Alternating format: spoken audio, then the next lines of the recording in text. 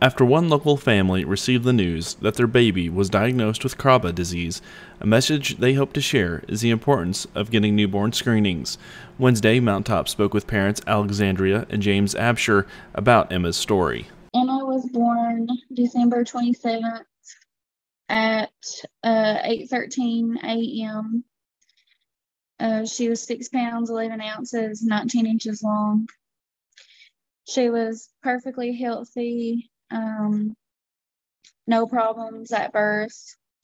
2 days later, we took home a healthy baby.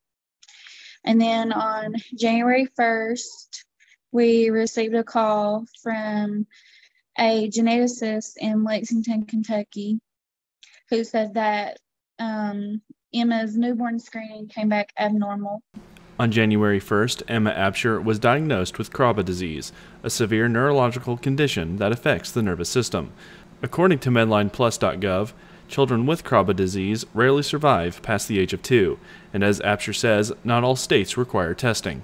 The faster these babies are diagnosed, the better chances are that they will be able to receive treatment in time, because most of the time they don't find out that they have Krabbe until they start to show symptoms.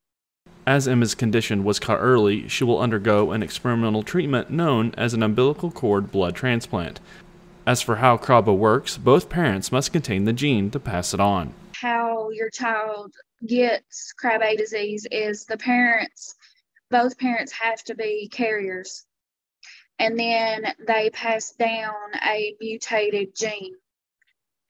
And it's a 1 in 4 chance that your child will have Krabbe disease. So we have one perfectly healthy child, and then we have one who has Krabbe disease, and we had no idea that we were carriers until Emma was diagnosed. Following her diagnosis, Absher says she hopes other parents get tested, as Emma's treatment is not a cure. It slows down the progression of the disease. So eventually, sometime in her life, she will start to show symptoms, and she will most likely have developmental delays. And she may walk with assistance, or she may never walk at all. She may be wheelchair bound. There's so many things that they can tell you about Krabbe disease, and then there's so many things that they can't tell you. It's different for every child, and it's especially different for every child that has received transplants.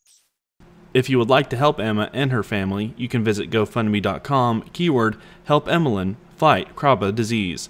For Mountaintop News, I'm Joel Cordial.